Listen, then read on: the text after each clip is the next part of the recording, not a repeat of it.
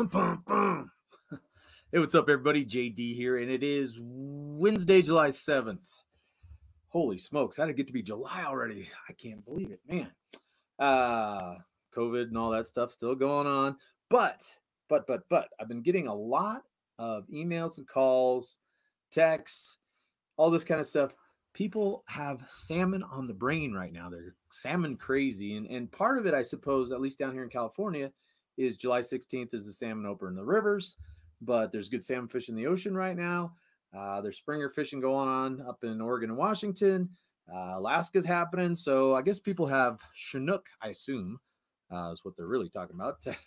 But salmon on the brain. So I figured let's just answer those questions, because these emails and things I've been getting have all been questions like, hey, what's the right hook for this? Or what's the, just on and on and on and on. So figured why not just come and put them all in one place, answer all your questions. And if you have any, feel free to go down into the comment section down below, and we'll be able to answer them live.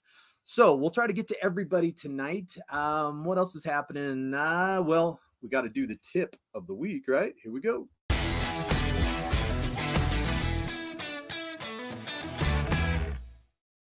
So the tip of the week is pretty stupid, actually, but in case you missed any of the episodes past, this is episode 15, I think.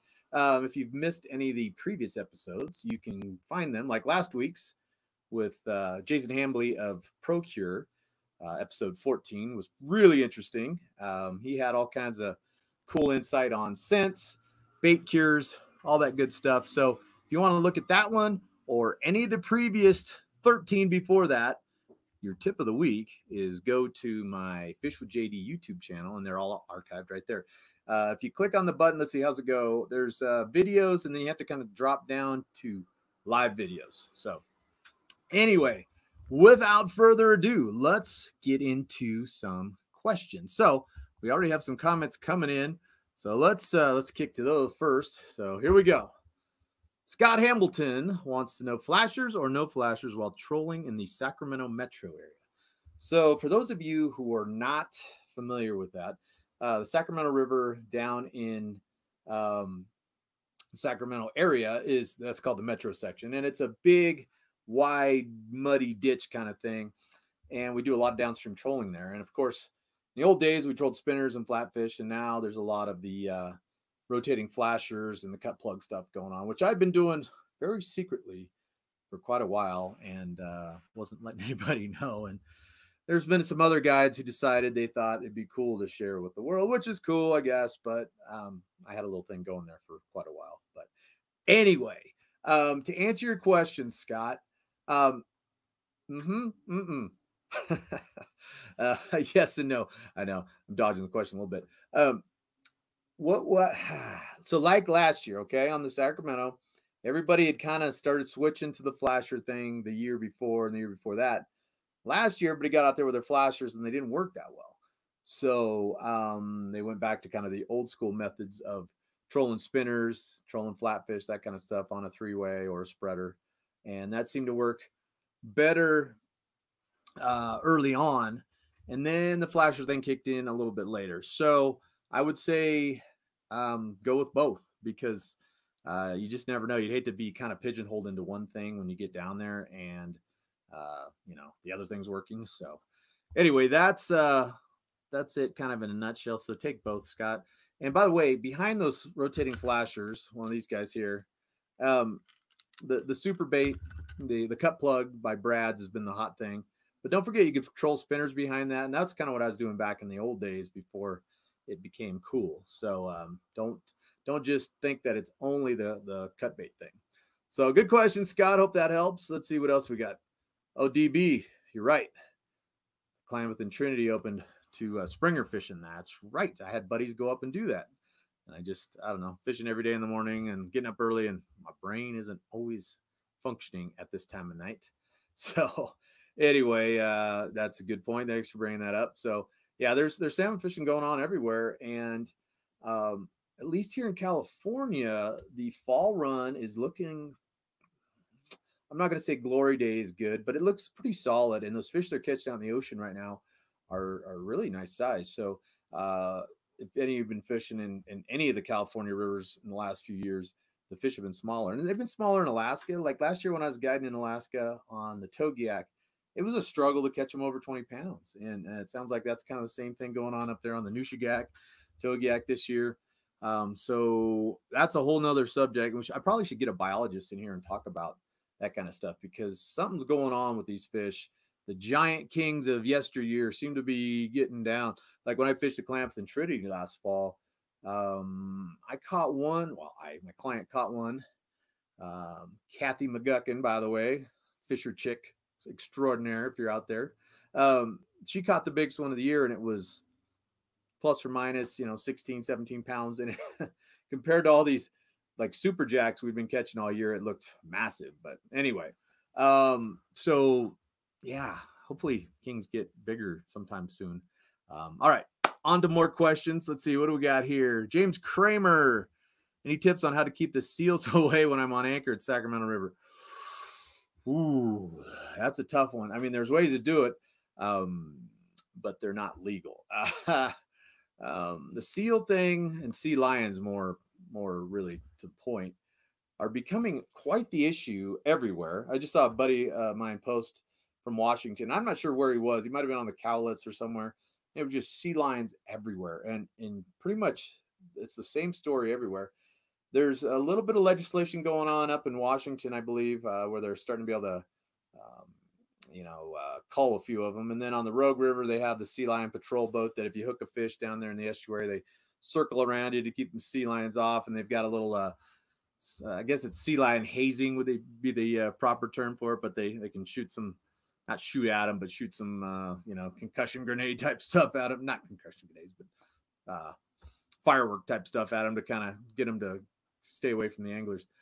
But yeah, an issue here is we have exploding populations of marine mammals, which on one hand is a very good thing. I mean, these things, especially sea lions off the California coast, had been hunted and just beaten to extinction almost. And then so we put the Marine Mammal Protection Act in, and that has helped protect them and boost the populations. Now, what the problem is at this point, however, is the sea lion populations and their food are so out of whack, they've got a real imbalance going. So in the old days when we had gazillions of salmon, you could have gazillions of sea lions and it all worked.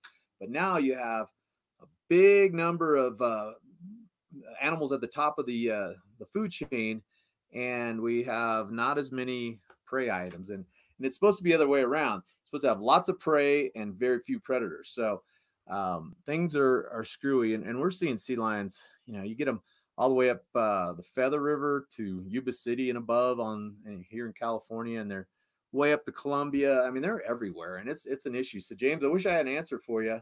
Ryan Ash says M80s. Yeah, well, again, notice I said I had plenty of suggestions, just not legal ones. But anyway, let's see what else. Oh, here you go. This is a good one. So Larry says, James, maybe you ought to get a recording of killer whale feeding sounds and pumping it over the side of the boat. Hey, not bad, not bad. Or maybe a killer whale call. I don't know. So, ay. But anyway, that sorry, I don't have as good an answer as I would like for you there. Let's see what's Brad saying here. Brad is saying we caught salmon out in front of Trinidad Sunday. The biggest was 18. Ooh, 18 inches. No kidding. Nice fit. Really, the biggest was 18, Brad? Holy moly. That's a little disturbing, a little off-putting. Of course, those are going to be up there in Trinidad. A lot of Klamath Management Zone fish, and those fish have been very small lately. The biggest 18 inches is a little alarming, though. So anyway, well, hopefully that gets better for you. I heard Trinidad and Eureka and up that way have not been very, very great yet. So hopefully that trend doesn't continue. One more from James Kramer real quick here. You're going to guide the Sacramento River this year? Yes, I'll be on Tahoe till August 30th. And Mackinac fishing, by the way, in the last few days has gotten really good. The kokanee are starting to a lot of guys are hitting them hard. I haven't done it much yet. I'm waiting for them to get a little bigger and a little more concentrated, but it sounds like easy limits can be had if you know where you're fishing, and most of it's down on the south end of the lake.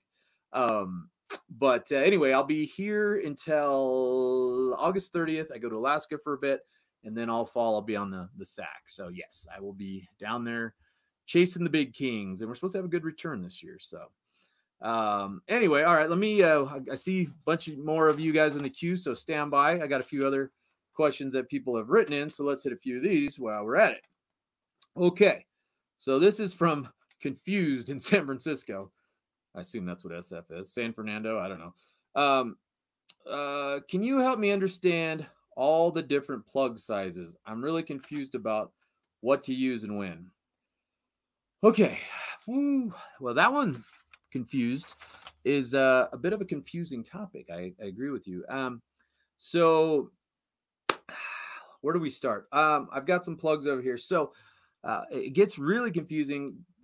Let's take the two major brands, Quick Fish and Flatfish. And then you have Brad's Killer Fish too, which are real similar. So for example, you have the K15 Quick Fish, which is a pretty, I mean, that's one of the best plugs of all time. Just an all-around plug. You can back bounce it, back flatline it, whatever you want to do. And so here's where confusion starts. So you get here's a K50. Oops, that's a T50. Here's a K15 right here. Okay, so they're about the same size. If I can get them right next to each other, you'll notice that the Flatfish here is a little bit wider. The T50 is a little bit wider than a K15, and to the uninitiated eye, these two plugs really, I mean, you'd think, what's the difference? They're, you know, if you had the same color, they're the same lure. Well, and this goes pretty true straight across the board for Flatfish versus Quick Fish. Okay, so if you were going to flatline, and I had a question about flatline, and we'll get to that, but that's basically back trolling these things without any weight. If you want to use this size plug, the K15 or T55 size, I got to hold them the same distance. So there we go. If I hold them like this, they look way off. So there we go. So if you were going to, want to fish a plug this size, and this is a great size just kind of for all conditions for salmon fishing. If you wanted to back troll it without any weight, the K15 is far and away your better diver. And again, they look real similar, but there's just little differences in the designs where this thing's going to get down. And I've caught fish probably at least 15, maybe 18 feet deep, back trolling a K15 without any weight on it. Now, the T50, same size, right? This thing doesn't get down very well at all. It's not a good flatlining plug. It's very light, and the Flatfish have a wider wobble, and that's why they don't get down as much. So the 15 is going to be a little tighter action, gets deeper. The T50 is a wider action, not as deep. So with the T50, and again, mostly all Flatfish, you're going to want to go with weight to get it down, or a diver. So, okay, so that's the K15. Let's go to smaller size. So this is the size down, the K14 Quick Fish. And the equivalent to this in the Flatfish department would be the M2. And then the Brad's Killer Fish KF14. It's all the same. I used to use the M2 over. This is the one place, the K14 and the M2, same size generally. And this is the one place where I used to always, and I don't fish either one of those much anymore, but I would say the M2 dove better than the K15. That's the one little discrepancy in the Quick Fish versus Flatfish department. Now, since Yakima Bait has added the mag lips to their lineup, and this is a 4.5 mag lip, which is roughly the same size as the K15 or the M2. In fact, the 4.5 mag lip, I think, was called the M2 Extreme or something when it first came out, and then they changed it to the Maglip. This whole Maglip series has really been a game changer for me. Whereas the K14 dives okay, the M2, the same size, you could flatline that 10, 12 feet. This thing, I've caught springers on this thing in 22 feet of water. Flatline, no extra weight. It's got this crazy dip, a bill with a little dip in it, and real tight wiggle. It's not as wide as a typical Flatfish, but these are flatlining machines. If you're going to go back trolling without any weight, and you're not fishing 30 feet of water, but anything from, you know, almost 25 really, but call it 20 feet and shallower, these things will get down and get to the fish. So this is kind of the plug that has replaced the K15 for me. A little bit different size. The 4.5 mag lip's a little bit smaller, but this thing will dive so much deeper, and I've probably caught more kings on these things than absolutely anything. Now and really the whole mag lip lineup from the 2.0 up to the hognose flatfish are killer runners, and they run pretty true right out of the box. You take a standard plug and it's got a, let's see, get that up there and see if it'll focus. Okay, so you got a line attachment screw right there, and to tune it you have to adjust it one way or another to get it to run straight. These things, they have kind of a built-in eye, if you can see that. And initially I was a little concerned about that because I thought that's not going to be that easy to adjust, but these things literally almost all of them run straight out of the package. Now this as an aside, we can talk about tuning real quick. So because people ask, hey, what does tuning your plug mean? So what we're looking for, let's get one without hooks so I don't hook myself. When you put a plug in the water next to a boat and you just kind of drag your rod next to the, you know, upstream against the current, you want that thing to wiggle straight down. You don't want it pulling off to one side or other. You want it to be diving down. So if you notice it's pulling one way, you take that line attachment screw and turn it the opposite way. And a lot of times you'll overcorrect, and then you'll overcorrect again, and eventually you kind of get it into that zone. And if you're not in that real tight, straight down diving, what happens is this thing won't get down. If it's pulling off to one side or the other, it's not going to get down as much, and the fish don't bite them as much. Now, going back to the Maglip series, you have what's called skip beat action built into these, and I don't know how Buzz Ramsey and those guys do that, but what these do is they wander a little bit. They're the tracking, and then every once in a while it just kind of pulls off to one side and comes back. Pulls off to the other side. And that little kind of inconsistent action seems to really turn the fish on. Okay, so moving up the chain. So we did I kind of went in reverse order. So let's back up. So you have, starting with the kind of the smallest, I mean, there's smaller ones that you might use for springers and stuff, but generally the 3 or 4 main sizes in salmon plugs. This is the Quickfish K14, also known as the M2 in the flatfish lineup, or the Brad's Killerfish KF14. Same size as the 4.5 Maglip. You with me? I know it's confusing. Okay, so the next lineup in the Quickfish size is K16. So the K16 is bigger than the K15. This has a kind of a wider wobble. This one still will get down deep, flatlining, but it's also a great back bouncing plug. The comparable flatfish, let's see, can we see these? So that's a T55. The camera being backwards always messes with my mind here. So those are real similar in size, but again, totally different action. This has kind of a wide butt wobble, the K16, real wide butt wobble, but the head stays down. Let me get this. There we go, like that. The T55, again, is not a good flatline plug. The 16, you can get that down pretty good. The T55 in the flatfish series, same size, but it has more of a wider side-to-side kind of fluttery action. And when you hold them in your hands, you can feel them. The K16 is a little denser, a little heavier. T55 is kind of made out of lighter material.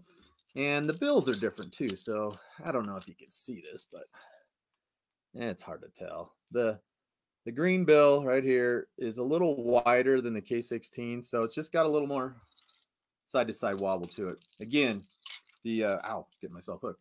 The K16 is a good flatline plug, but you can back bounce it. I would probably only back bounce a T55. Okay, so far so good. Let me grab some more here. So now we go to T60. And when you look at a T60 compared to, say, a K14, I mean, it's a huge difference. And yet you can catch just as small a salmon on this one as this one, and just as big a salmon on this one as this one. So They just have different uses. And I actually have a question about where to use these, so we'll get to that later. But there's not an equivalent size in any other brands to the T60. This is the school bus, the big daddy of all salmon plugs, and there's a very distinct use for that. And I'll tell you more about these. But same thing. This is a flat, or a not a flat line, but a back balance plug. Okay, so I hope that helps and didn't confuse you too much, because there's a lot going on there with plugs. They all kind of look the same, but they're not. So, okay, so on that, we have a couple questions about that. So Jack Johnson, I assume not the rock singer, but maybe, I don't know. I think maybe he's in fishing. I don't know. Jack says, do you stock treble hooks on your flatfish, or do you recommend something else? I always change them out. So the one here is just fresh out of the package. And those are, I mean, you could get by with those. They're not very sharp at all, actually. So I always change them out. And the other thing I do, so let's take a look at this guy. Let me get your little question out of the way so you can see here. Okay, so these right here, come on, stop moving, focus. There we go. Couple things to see here. First of all, I've added aftermarket treble hooks on there, and that's kind of a personal preference thing. I mean, if you got a brand you like, these I think were Kevin Van Dam triple grip mustads, which I don't know if they even make anymore, but that was a good hook. There's a lot of good owners. Gamakatsu's just match the size of the hook to the one that's on the lure in the package. And people ask, what size hooks do you use? I'm like, I never remember. I have to hold it up to the hold it up to the package to see, oh, that's the size hook I'm looking for. And then the other thing, if you notice right here, let me get it stopped. So I've put a second split ring in between. So come stock with a split ring to a hook, just like this one, right? So there's only one split ring there. So what I do, in addition to changing the hooks, is I add, stop moving, there we go. I add a second split ring in there. And what that does is when you have a fish on, he can twist and turn almost 360 degrees until there's any tension on there. So when he's next to the boat shaking his head and ripping, it's a lot harder for him to rip that hook out of his face using the leverage against you. So you can put a swivel on there. I don't know if I have any here. It doesn't look like it. But you can put a swivel in between there too. But I like the double split ring. It works really well. And sometimes the swivel fails. This double split ring doesn't usually fail. Okay, so Blake asked, do you wrap them? Yes, absolutely. Sardine wrap. And the problem these days is you're finding there aren't a lot of good sardines left in the world. I think I've heard that like those tuna ranchers, if you've ever seen those guys where they put a net around a bunch of this big school of tuna and then they just feed them all the time to raise them up. Apparently those guys are eating up the world supply of sardines pretty quick. The sardine here in California, which is kind of the epicenter of sardine, in Monterey, Cannery Row, all that stuff, John Steinbeck. I mean, that's, that was made famous by the sardine.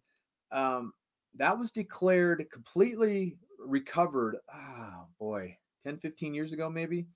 And now you can hardly find a sardine in California. So you go to a bait shop nowadays, the ones you find are these, they don't have any scales on them. The fins are gone. They're kind of yellowishy, got ice on them. And you cut them open, and like a fresh sardine has, it's bloody, it's oily, it's got almost red kind of steak meat. And then these sardines now kind of look like the color of my skin. They're just kind of yellowishy tan, and you're just like, ugh. So it's hard to find good sardines. There's some things you can do to kind of improve a cruddy sardine. And one of the things I do, and we talked, I think last week with Jason Hambley about this, is I'll put it in like a herring brine overnight, fillet my sardines out, throw the chunks in a brine. That seems to toughen them up a little bit. The other thing you can do is in a pinch, and it's really, I mean, it's a great thing to do anyway, is fillet your sardines, put egg cure on them. There's a lot of sodium and salt in those things, and that toughens them up and makes them good. You can also put them in a bag of borax, shake them up overnight, and that toughens them up and makes them last a little longer. And then you can add scents to them. The best thing is a fresh sardine. It's just harder, like I said, to come by. Now you can use herring. Herring works okay. You can use mackerel. Mackerel has its moments. In Alaska, we wrap with tuna, believe it or not. We don't have any sardines up there, so you wrap with anything you can. We'll wrap with roe. And amazingly, you can wrap on the belly of a plug, a nice cluster of salmon roe, or even tuna, which is amazing. You take just tuna out of a can, oil packed tuna, put it on the belly of the hook or the belly of the plug, and wrap it on. It takes a lot of thread, and a lot of it comes off. You waste a bunch of it, but it actually, the little core of it stays on there pretty well. So I've heard of people wrapping with bacon, and I don't know, why not? So that's the wrap thing, and make sure you change your wraps. Depends on the water temp and all that, but every 20 to 30 minutes probably. Sometimes in Alaska we get away with it, one wrap or two wraps a day if you have them heavily salted and wrapped on there tight. And if you don't have wraps, again, sardines are not that great these days. You can Procured, again, going back to talking to Jason Hambley from Procure last week, you can take that fish nip, say that fast twice. That fish nip stuff they have, which comes in a little clam pack, and it's ground up tuna or something, and it's kind of a paste, and you can put it on there and wrap a little bit. So just any kind of sand, and I've done it where you just put a sticky liquid like a Procure bait sauce on there or something like that, sardine, shrimp, those kind of things, and that works. I don't think that the sardine wrap calls fish from across the river to come eat your lure. I think it's just a matter of masking human scent. You think about it, driving to the river, you stop at a 7-Eleven and you get some flaming hot Cheetos, and you're eating those out of the bag on the way to the river, and maybe you chew, maybe you stop and get gas. I mean, maybe you kiss your wife goodbye when you leave, and you touch her hair and it smells like soap or perfume. I mean, you can have a lot of funky smells on your hands, and then you go and touch your lure and you transfer it right onto your plug. So that sardine or whatever you put on there is just kind of helping to mask all that more than anything else. And I think maybe they hang on to it a little bit longer. Now, the greatest non-secret secret in the world is putting a piece of crawdad tail on your sardine wrap. And that used to be all hush hush, but it's not anymore. So anyway, okay, let's see. Let's go. We got some more questions here. Ryan Ash. So split ring versus swivel. Yeah. I mean, you can do either or. Like I say, I like the double split ring. Again, you're just trying to give this hook or this hook, whatever fish, the one that the fish has in its mouth, as much travel as possible so you can't use that leverage. And you can see, obviously, the swivel gives you 360, and the double split ring really pretty much gets you there too. And these are just easier, and I think they're more durable. So that's the answer to that. And as far as canned tuna, yes. We're using just oil packed tuna. Same stuff you'd put inside one of the Brad's cup plugs. So, yep, crawdad tails work too. Yep, I got to that. So let's see what else we got. Okay, Scott Hambleton, what's your favorite Brad's super bait color for this lower sack? Mr. Hambleton, you're gonna have to just book a trip, my man. You're asking too many questions. No, there's a couple. There's one called Blackjack, and it's just a silver body with a black. I mean, it looks like a bait fish. And then the good old chrome with chartreuse, can't go wrong with that. And people make a lot about colors, but sometimes I think if the presentation's just right, it could be, red, white, and blue. It could be purple, whatever. It's just gotta look right to them. But you can't go wrong with silver and chartreuse for salmon, right? What the guys on the Columbia find upriver is they use one called Hot Tamale and Hot Lava, I think they're called. Bright red, bright yellow, chartreuse yellow. I have not done that well on those colors, but give it a shot. But Blackjack, pretty solid color down there in the lower sack, and silver chartreuse for sure. All right, what are we? Let's see what's. Robert Mueller, what size mag lip do you recommend for the Central Valley Rivers? Thinking about buying some and trying them. So, okay. the 4.5, like I was saying earlier, super deadly. Now I know a lot of guys on the sack up where you are, Robert, love, K16s and T55s and those big ones.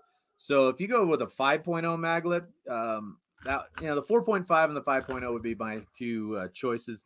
The hog nose, which is more like a K16 T55 size, has really, really, really loud rattles, and it works great on wild fish. It's kind of lower in the system in Alaska. I haven't used it in the sack. I just feel like it's a little too much. I mean, by all means, give it a shot. But the 4.5 and the 5.0, especially for flatline. Now, these aren't the greatest. The mag lips aren't the world's greatest. I mean, you can back bounce them, but they dive so deep. They're not the greatest for using with a lead ball on there and a three-way.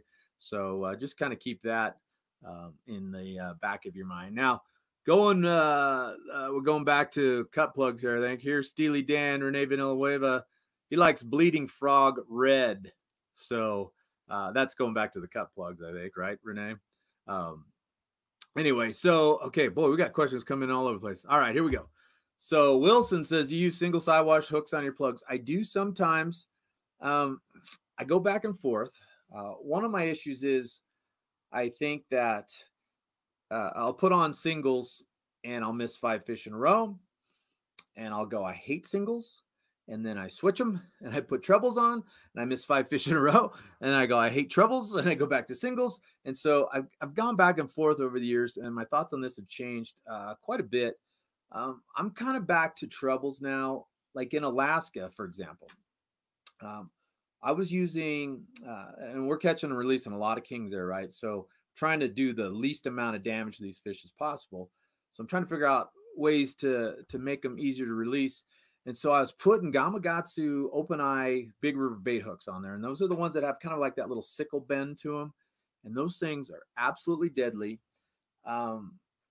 Almost too much. Like it looked like a crime scene every time you caught a jack or something. I mean, just blood everywhere. And they're kind of gnarly. And so what I have gone to, kind of my go-to now, is one barbless treble on the back. And each plug's a little different, so you got to check the balance. And I wish I do. I have my old Hall of Fame plug here that if you caught the episode a few weeks ago, I talked about old Joe Montana here and his 100+ kills. But so here's one rigged with a single side wash on the back with a swivel. And what I did here is, this is the stock treble that came with it.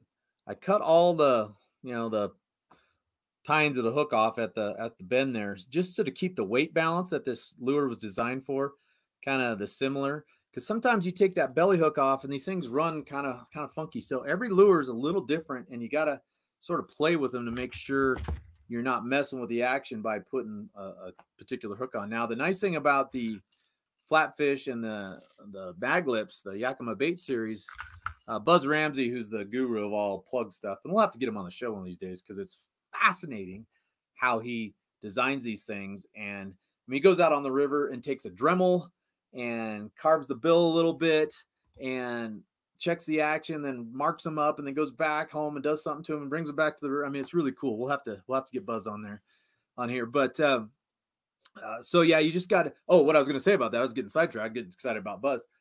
Yakima Bait has all these. If you look online, they have all these what are they, tech tips or something, and tell you if you want to, like, okay, you got a 4.5 mag lip here. If you want to run it with one single hook, they recommend which size. So it's pretty handy. So check that out online. So let's see what's going on here. James Kramer, I used to wrap my quick fish lure with rubber bands. Yeah, a lot of us used to do that. The problem with it is it's kind of in a, with the stretchy thread now, you can just get those things so tight to the bottom of the plug. And with you had the rubber bands on there, and what would happen, at least to me, is the front one, the plug's diving like this. A lot of times a flap of meat would hang down and around that rubber band and start kind of creating issues for the plug diving. So Cameron Beck, my man, am I hiring? Yeah, right. You'd be my first call though, buddy. next year, maybe on the Togiak. We'll see what they got going. But anyway, let's see. Have you ever run a double frog? Oh, okay. So that's an interesting question. I have not on a flatfish. Now, what Robert's talking about, and I don't have one here on my desk, is if you ever fish topwater frogs, it's like a treble hook missing one of the hooks. It's kind of this deal, 2 hooks, and it's you can it's kind of an open eye, I guess you'd say.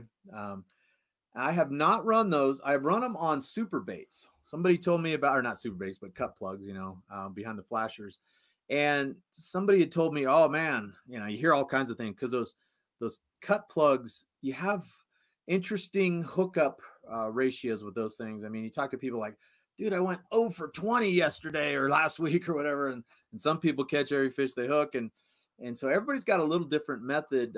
And one old timer told me about the frog hooks on cut plugs. And it was a tough day last year where we hooked only 2 fish and we lost them both on those damn frog hooks. And so I never went back. Don't let me scare you away from it, because it seemed like a good concept. You could miss 2 fish on any set of hooks. So it wasn't really a huge sample size. I just, when something's not, tough day and things aren't going that well and you miss a couple fish, well, I had to have some scapegoat. So it was the frog hooks that did it. So anyway, okay, let's see if I'm missing anybody here. Okay, so moving on to some more of the questions here. Okay, so this is kind of on topic because we've been talking about trolling the cut plugs. So rotating flasher versus non. How do I tell? Sign Ken. Okay, so this is a confusing thing, and when you go down to Sportsman's Warehouse or wherever you go to buy one of these Pro Troll 11-inch flashers that everybody's using for trolling on the Columbia, the Sacramento, and everywhere in between, you have to make sure you get the Pro Chip model, not the Hot Chip. Now, they should have named them something a little more easy to remember. So the Hot Chip, which is not the hot one you want, so maybe keep it like that. Not so hot chip. It's a great flasher, but not for what we're wanting it to do down in the river. So let's back up. So the Pro Chip. If you want to go pro, get the Pro Chip. That's the pro tip. So the Pro Chip has this little, let's see, get it in there in the right. See this little fin right here? That's a little agitator fin or whatever they call it. And what that does when you troll this thing, it causes it to roll like this, 360 degrees. So they call these 360 flashers. That's kind of the catch-all. So that's doing that. And as it's doing that, your bait's kind of doing a little kick and it adds some action to it. So that's pro. Again, you want to go pro, get the Pro Chip. Now the Hot Chip is missing. This is a beat up old one, but where is it? So here, let me hold them both up so you can see. So you got that little fin on the back there and no fin on this one.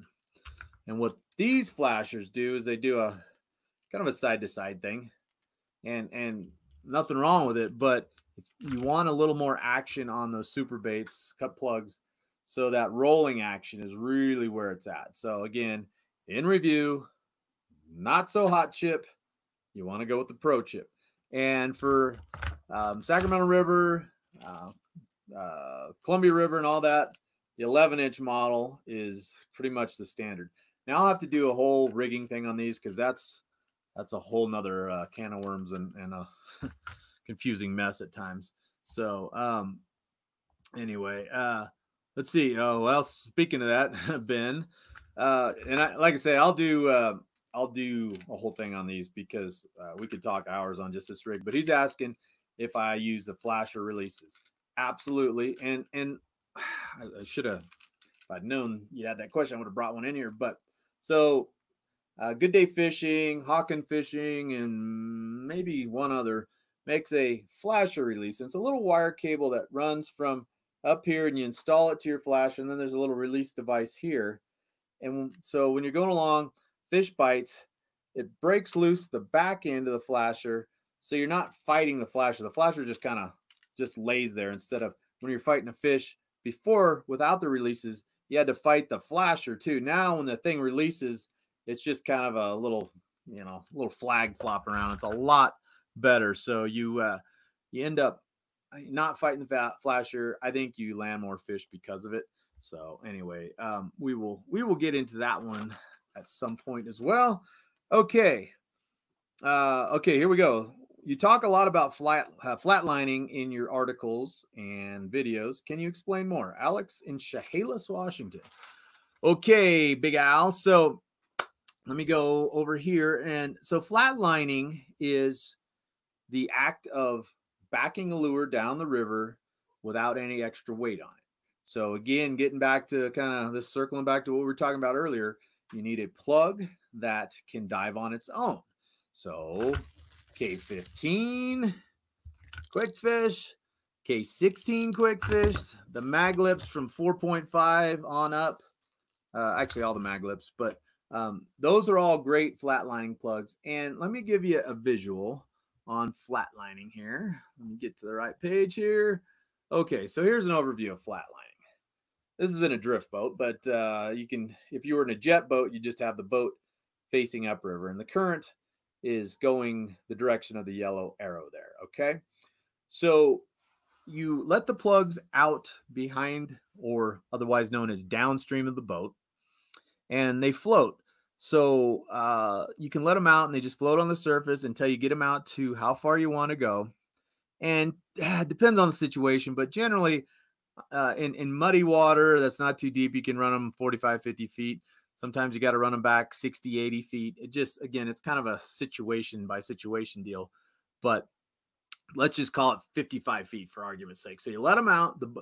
Let's back up here. The boat's going to slow down. The boat's going to stop and row against the current in this case, or if you're using a jet boat or something, you use the kicker to slow your descent down.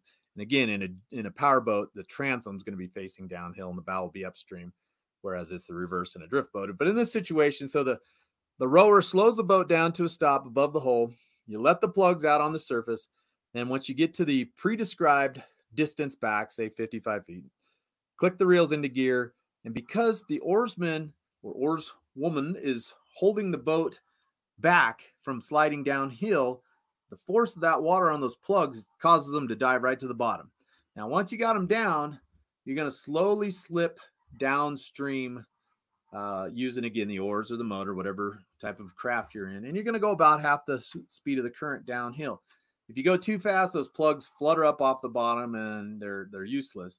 So you want to go row hard enough to get those plugs digging, diving, and you watch the rod tips. You'll see them wiggling. If they're not wiggling, you're probably kind of floating up on the surface.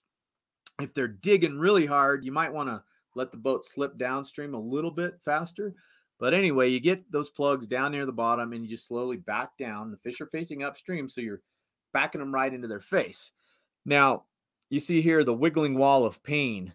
We like to put our plugs out all at the same distance. So when you get to a school of fish, they're confronted with a sort of a decision. Oh my gosh, there's 3, 4, depending on how many people you have on the boat, 6 plugs coming at us. We're going to have to eat our way through. And so sometimes, they ignore the first plug and veer off, and then they go, oh, there's one right there. And they're all hopped up and they grab that one. Or maybe they move out of the way of 2, and then there's another one in the way and they just get hacked off and they bite it. And then you can, especially with steelhead, you can back them down. Sometimes the fish will come up to your plugs, look at them, and then drop back. And then they come back up and, oh gosh, the plugs are still there. And you keep backing them down to the tail out till eventually they have to make a decision. Either they got to just zip past you or bite. And more often than not, they bite. So that's flatlining. We could do a whole show on that too. The trick here is to put the rods in the holders, or if you have very patient anglers, you can go ahead and hold on to the rods, but you have a much higher hookup ratio if you put the rods in the holders at about a 45 off the bow in that situation with the drift boat and just letting them wiggle. And when you get bit, usually you get kind of this thump, thump, thump. And if you're holding the rod and you're not used to this, you're going to probably jerk too quickly and let that fish get away. So by putting it in the holder, you got that thing and it goes, don't, don't, and then it starts doing kind of 2 or 3 pumps. Once line's coming off the reel, then you can just pick it up, and usually you have them. And what's going on there is, okay, so the plug's backing downstream. Fish grabs it, and that's that first kind of pump that I showed you. Now, if you jerk on that first one, a lot of times you're just pulling it right out of his face. So if you let that thing wiggle, he grabs it, you start shaking his head, and that's when your rod's pumping. And a lot of times they'll turn downstream, and that's where, when they turn downhill, they can get that hook in the side of the jaw. Whereas if, you think about it in the situation, like if I'm an angler holding the rod, my plug's out in front of me, and the salmon and I are looking straight at each other, and we're facing each other. And he comes up and grabs it from straight below me, and I jerk.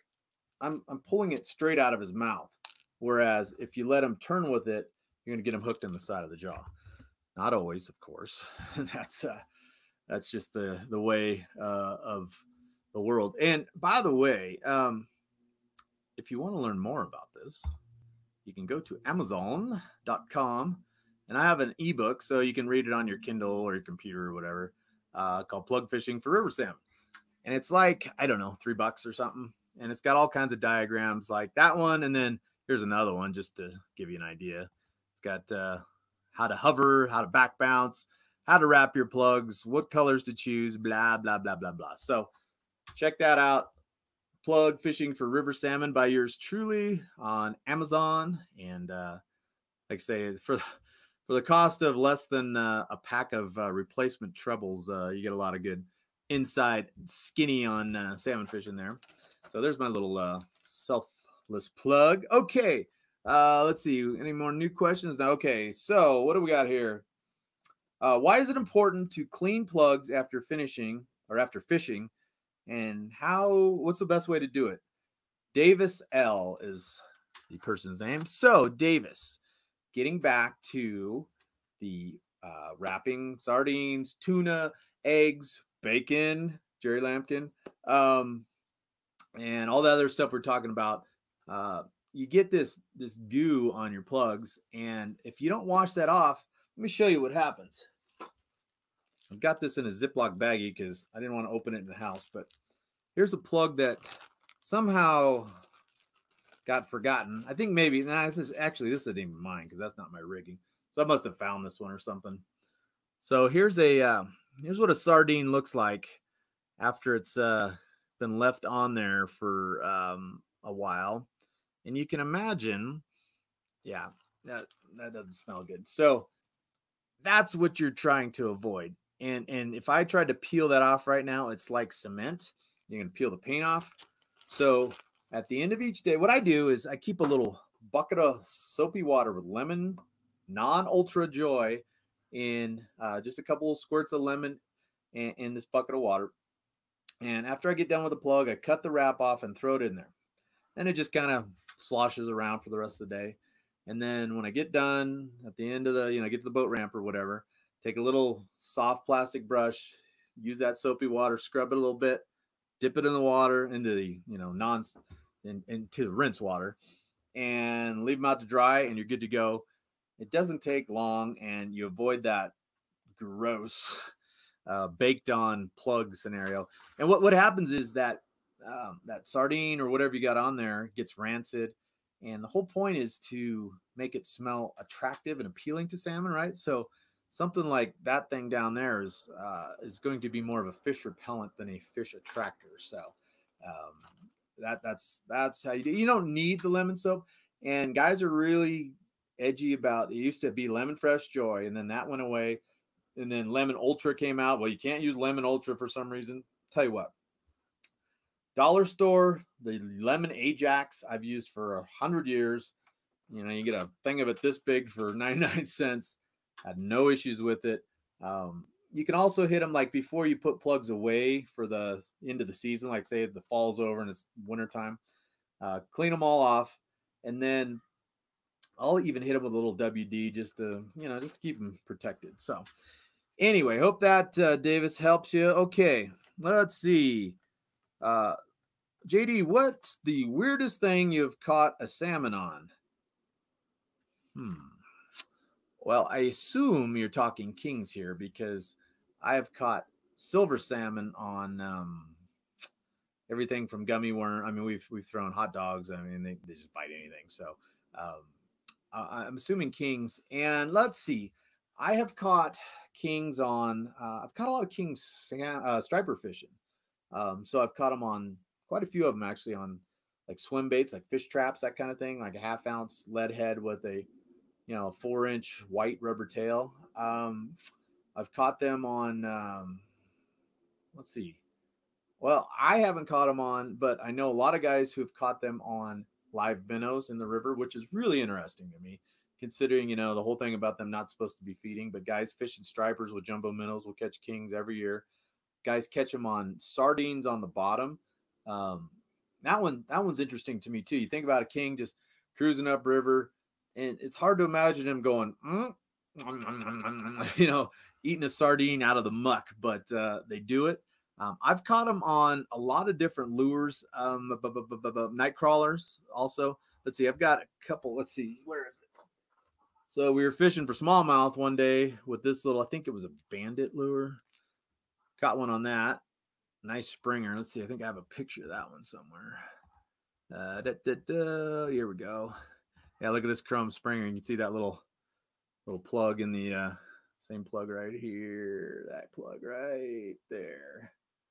In its jaw. Nice chrome springer. Rip baits, fishing for stripers. Got them on those too. So let's see, anything else? I think I'm sure I'm missing something, but we've caught them fishing for trout with like little teeny hot shot 50s. I think that's kind of it. I don't know. I'm sure I'm forgetting something, but rattle traps. Yep, absolutely. I forgot about that one. Anybody who's striper fished the Delta enough or the Sacramento River's probably caught one on a rattle trap. Let's see. Here we go. Some years in the Klamath, they're rolling all over, but won't hit a spinner. Some years, they will all colors of vibrate. What gives? Yes.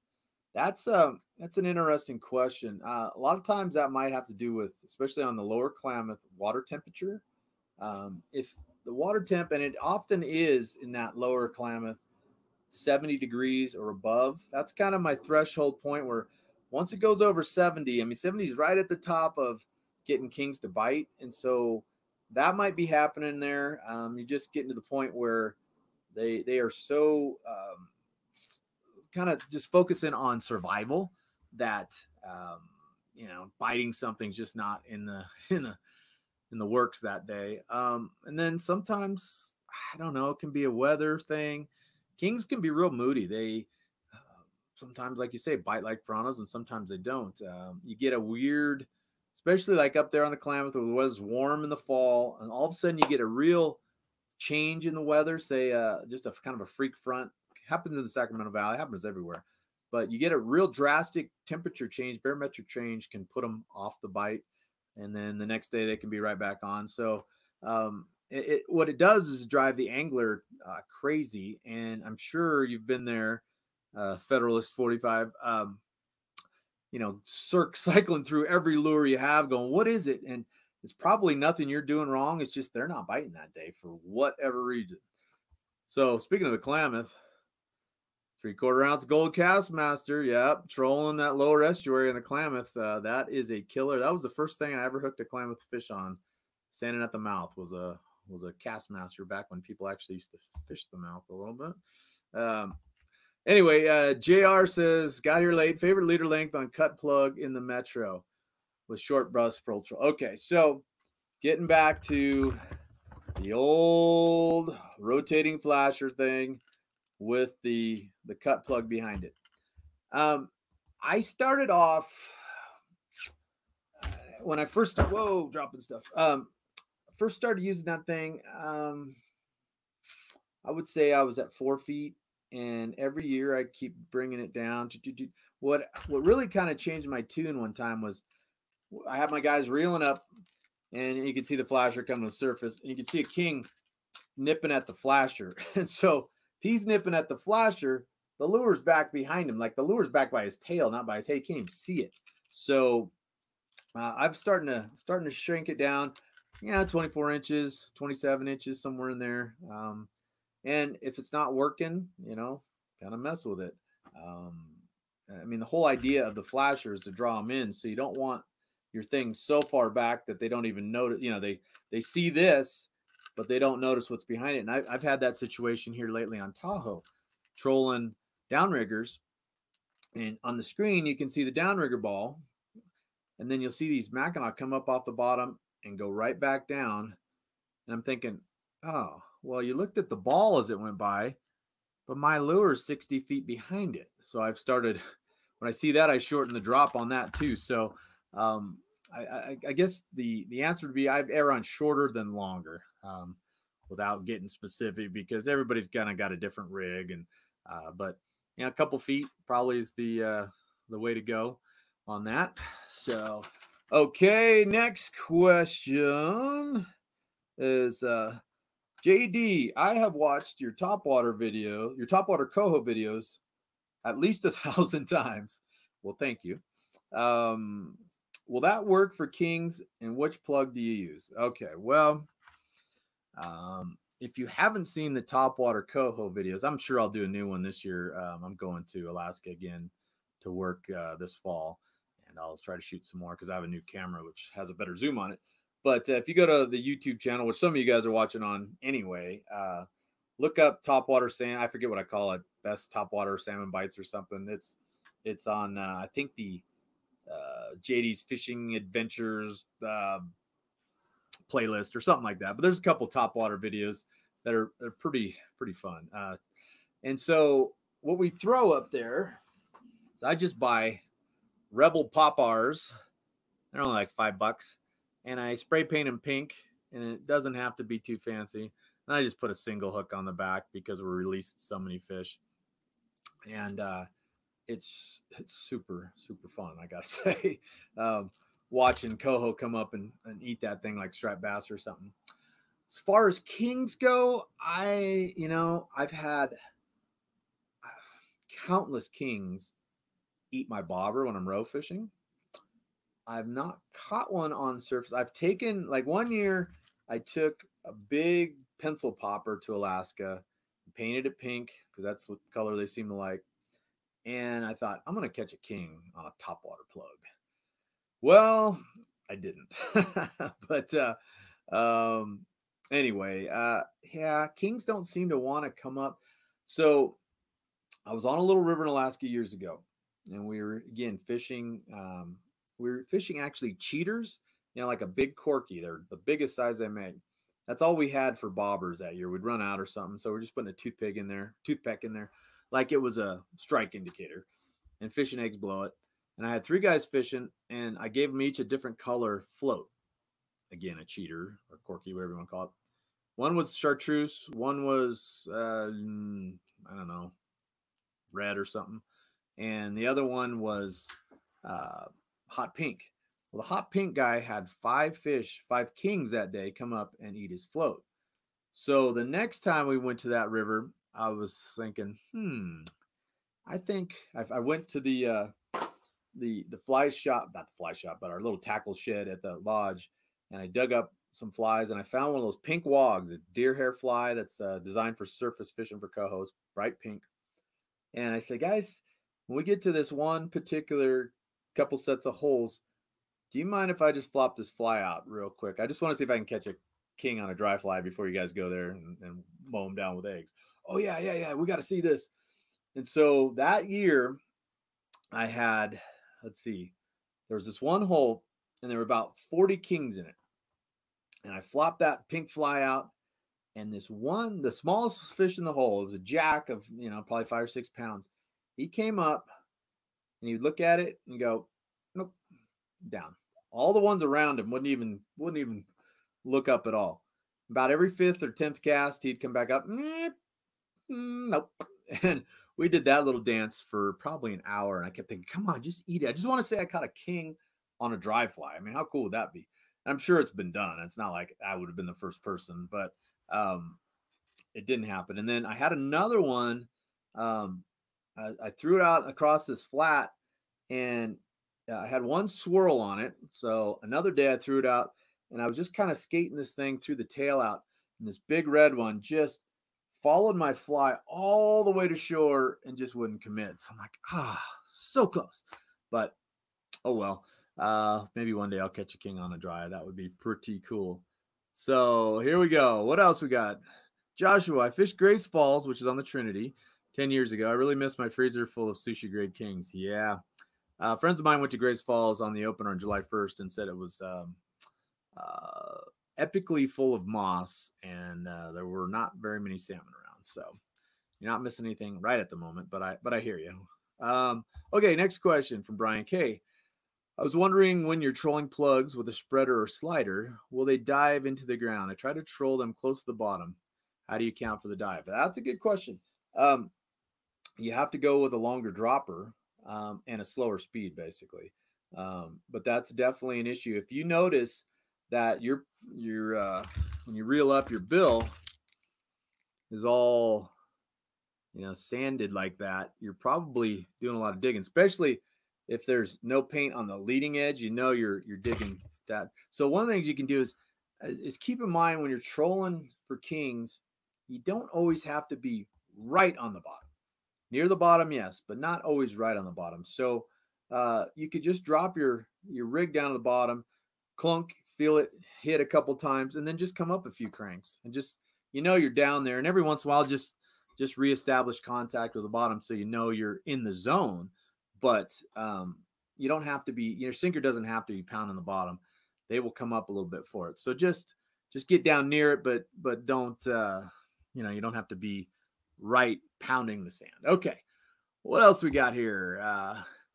Want to try bobber fishing this year? What bobber do you recommend, and where do you set the stop for depth of your drift? Well, that depends on if you're bobber dogging or suspended float fishing. All the Hawken fishing floats I really, really like. So go to Hawken Fishing.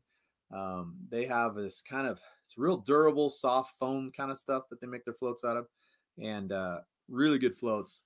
That's a tough question now. So if you're suspended fishing, you're gonna it depends on where the fish are. Sometimes I'll fish a 30-foot deep hole and the fish are only 6 or 8 feet below the surface. Sometimes they're 30 feet down right on the bottom. So if you're fishing a slip float suspended style, you got to just kind of mess around with your depth till you figure out where your fish are laying. If you're gonna fish bobber dogging style, typically you're gonna, just to start off, set it about a time and a half the depth of the water. That'll get you in the zone. If you noticed, when you're bobber dogging, your float should be flat and kind of tapping along the bottom. If you notice it's standing up, you're not hitting the bottom, so adjust it. You don't want it pounding the bottom really hard, so just keep messing with it till you get it to where it's just kind of laying flat and just lightly cruising the bottom. So hopefully that helps, Mr. Mueller. Okay, so what else do we have from Harvey?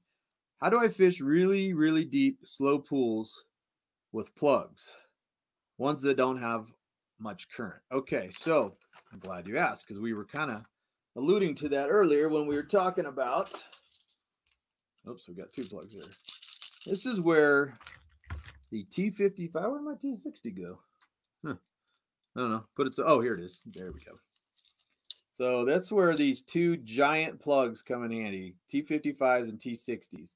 And it's one of the inherent issues of fishing rivers where, kings typically like to lay in, slow, deep pools, right? Well, some slow, deep pools don't have any flow.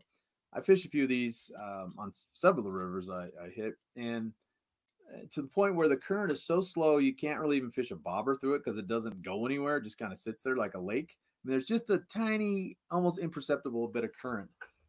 You could throw a spinner or something, but usually these slow spots are really deep, so it's hard to get it down. So what do you do? Well, in a drift boat, or drift boat's really probably the best way to do it because you have such fine little control. So what I'll do is, and it kind of gets back to this, let's see, go back to my hovering diagram here. Um, Typically in those big slow holes, the fish aren't always right on the bottom. They're a little bit suspended. And the trick is you want to get your plug down there, but your plug is buoyant, right? These things have a lot of flotation in them. There's not much current. You can't get it to dive. You put a back bounce rig on it, and you get it to the bottom, and it doesn't go anywhere. And so, how do you get the plug in cases like, say, the Trinity River in California that are really, really clear? You don't want to be right on top of the fish because you're going to spook them. So you need to get that away from you, but there's not much current. So what do? Well, that's where a giant plug like the T60 comes in handy. Doesn't have a whole lot of dive, but it's got a lot of surface area to it. And so what I'll do is, getting back to this picture, run a three-way rig like you see there. And then with the big plug, you have to find the right balance. Okay, so you got to get just enough weight. In this case, you're probably talking no more than an ounce, probably more like 3/4 or half, even less. It depends on the current. You got to kind of figure it out. Each spot is different, but you let this out because it's got enough surface area that can kind of pull the weight out. And then you got to free spool the sinker down. And what I usually do is go down, say like 5 feet. Then you put your thumb on it, and that thing slowly kind of sinks down because of the weight. And once it gets tight, it starts to throb just a little bit, right? So then, okay, the current's got it. So you play out a little bit more line and get it back a little deeper. And it's a process. I mean, it's slow going, and then sometimes you got to reel on it to get it going a little bit. And again, you're trying to get enough weight to get it down, but you're using the big plug to be able to pull that weight backwards in the current. If you used a little plug like this guy, there's no surface area. So almost any amount of weight is just going to sink it to the bottom. So you need this big buoyant guy to pull that weight back, but you got to have just enough weight to get this big guy down, right? So it takes a long time, and it's, letting out, putting your thumb down, letting it thump a little bit. Okay, there it goes. Let a little more out. Let it thump. And eventually some of these holes, like I'll have the rods and the lines going almost straight down. And this thing in that slow current, again, because it's so wide, it has some action. The little plug in that slow current is going to just almost be sitting there doing nothing. This thing's going thump, thump. I mean, you think of, you want something more like that, but this little wobble right here actually is very deadly. And on the end of your rod, it's going dunk, dunk. I mean, there's not much happening. And what I tell people is, because we're holding the rods, you can't really put the rods in the holders in that situation because you're constantly kind of feeding line or bringing a little in to get it to all keep working. And we'll be on the drift boat. Of course, the drift boat has the gunnels that come up forward in front of you. I'm always telling people, hey, make sure you hold your rod way up, because when they bite this thing, there's 2 types of bites. One is, bam, it just slams your rod down hard. There's none of that pumping stuff. They just whack. And I mean, you could snap a rod so easy doing that. So it's shocking how it must just make them crazy down there. That thing just going, you can't bite me, and they just go nuts. The other bite you get on it that's interesting, and I'm not sure why one's, one day it's one way, one day is the other way, but you get this little dink, dink, dink, dink, dink, dink, dink, dink, like it's a trout, and you think, okay, there's a little smolt down there nibbling on my sardine or something. And so one day, out of frustration, he was going ding, ding, ding, ding. And I said, just jerk on that so that little guy goes away. And the guy goes, whoa, there's a fish. So it's interesting how I would love to see. I'd love to get my camera down there and see if they're just like kissing it or what they're doing or mouthing it. But so those are 2 types of the slam or that dunk, dunk is what you get in that slow water stuff. It's pretty fun, actually. I really like that style of fishing. It's kind of labor intensive. It's I don't know. It's slow moving, but it's also exciting. You get that thing down there, you can just feel rod going thump, thump, thump, and it just the anticipation. I don't know. I'm getting excited about thinking about it. So, geez, it's been an hour and 10 minutes already. We're flying. I probably ought to wrap this up, but if you guys have any other questions, throw them up there real quick before we get out of here. Of course, you can always go to fishwithjd.com and check out the website. If you want to go fishing, I don't even have the banner up, but you can go to Fish with JD and there's a link there. But if you want to go fishing with me, salmon fishing this fall, Tahoe fishing right now, just go to www.thesportfisher.com. And again, Fish with JD will get you there. Just click on the little ad. And then for you YouTube users, feel free to subscribe down right here, somewhere in that area. Yes.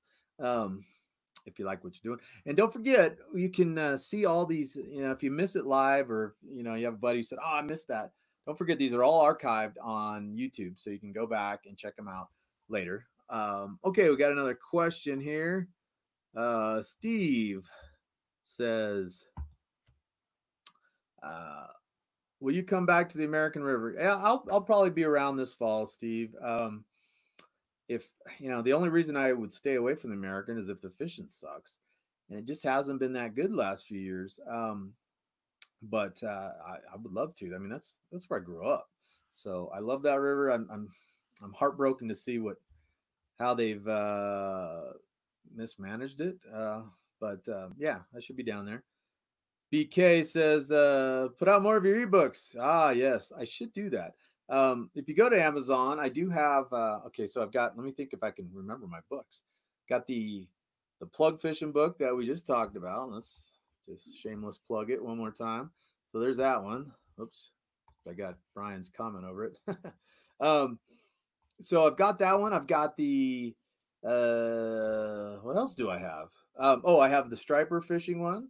I have a surf perch fishing one. I have the giant one that's 300 pager is steelhead bank fishing. I feel like there's another one that I can't think of right now. There's a side drifting book, which is actually a hard book, but nobody side drifts anymore. So, but yeah, those are all on Amazon. Check them out, and they're all pretty inexpensive. So, anyway, I appreciate the thought. I will do more of that, and let's see what else. Steve says, yeah, it's been crummy, referring to the American. Yeah, it's unfortunate because what happens for those of you who aren't familiar with the American, it's a tributary to the Sacramento River, and it's the furthest one south on the Sacramento system, and these are all dam controlled rivers. And when they need to deliver water to the Delta to control salinity levels, they flush it out of the American because it's the closest one. The American gets hit hard too with a lot of water to the southern ag deliveries, and so it's kind of a sacrificial lamb. And biologists have admitted to us that it's kind of a hopeless thing, which really sucks because the American was so good, and it wasn't that long ago that really was good. And I'm sure that that situation plays out all over the joint, right? I mean, that's a sad story. I had when I was launching at I guess that was yesterday, Tahoe, a couple old timers said, "Oh man, the fishing here just ain't what it used to be." And I said to him, insert name of water here, and that's pretty much a true statement, right? I mean, Pyramid Lake, that's one that's actually better than it used to be, and there's a few bright spots, but I mean, gosh, you look up and down the coast, and I guess I'm thinking more in the salmon and steelhead world. There's a lot of things that are going bad with that type of stuff, and since it's a salmon episode this week, I figured we'll just talk that. But I guess there's bass lakes and stuff that are doing good, but generally fishing seems like it's going downhill, and that's bums me out. And the ocean's got issues and all that, and I don't really want to end on a sour note, so we won't. By the way, not a Baltimore Orioles fan, thank goodness, because apparently they really suck right now. But I wore this hat to commemorate that my first hardball game of the season, which I play on the Old Man Orioles, is Friday. So actually there was one yesterday, but I was working. The game started at 8:45 in Sacramento. I had to be back in Tahoe at 4:45 in the morning, and just wasn't going to work. So Friday night game is a little earlier, so I'm going to be able to fish that morning, go down there, play ball, be back up fishing Saturday morning. So anyway, commemorating the opening day of Old Man Little League. So excited about that. Anyway, hey, it's we've been here for an hour and 15 minutes. I really appreciate you guys all tuning in. This has been fun. Thanks for all the questions. Great questions tonight. We were gonna have Greg Brush from Easy Limits Guide Service on this week. He is a big time Kenai River guide who's been there forever and really active in the conservation of the Kenai. So we were going to get kind of a State of the Union address about what's going on in the Kenai. He had a bunch of other stuff going, so I said, "Don't worry about it. I can handle it." Had all these questions from people anyway, so we'll get him on for sure. And hey, by the way, if you guys have any guests that you would like or topics that you guys would like to have on the show sometime in the future, feel free to leave them in the comments or email me, text me if you got my, my digits, yo. But yeah, just let me know if you got any suggestions because I'm always open to ideas. So anyway, hope you guys have a great weekend. Go catch some fish. And I am going to be, oh, you know what? I saw one other question that I didn't get to, which was, where was it? Brian Ricucci, my man. He had a question. I forgot to answer it. Now I can't find it. Oh, there it is. There's another question too. When's the new boat show up? I just got word that I'm going to be able to pick it up on the 18th. I don't know if my schedule will allow that. So soon, the new cabin boat will be here. And here's a question that I'm sorry I missed, Jeff. Looking at pairing a bait caster with my 9-foot Akuma Salilo. I'm new to casting reels for flossing at the Feather River and the Klamath. Any cheap suggestions? The good old Ambassador 5500 is, pretty inexpensive, pretty bulletproof. And I would suggest, that's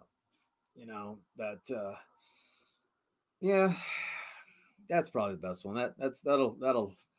That'll suit you just fine. So anyway, that looks like we are all good. Let's see. Hang on, we got a few more questions here I missed. Let's see, what do we got here? Are you going to fish? Yes. You said Buzz. Yeah, Buzz Ramsey.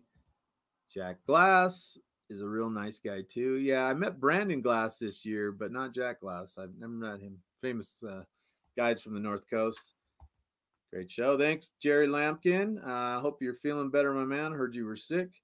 And hope you are among the living. So anyway, I guess that's it, guys. Thanks for tuning in. Appreciate it as always. And again, let me know if you got anybody who you want to see on here or questions or topics that you want covered because we will try to make it happen. Until next week, when I don't know who's going to be on. It might be me again. I don't know. I mean, I'll be here for sure, but I don't know if somebody will be joining me because I'm a procrastinator and I usually wait till like 2 days before and go, oh, I got to find somebody. So, so if you guys give me some suggestions, maybe I'll get on that a little sooner. So anyway, all right, cool. Well, we'll do this again. I'll see you next Wednesday. Thanks for tuning in. And I got to go tie some leaders because I got to fish tomorrow. So I will catch you next week. See you guys later.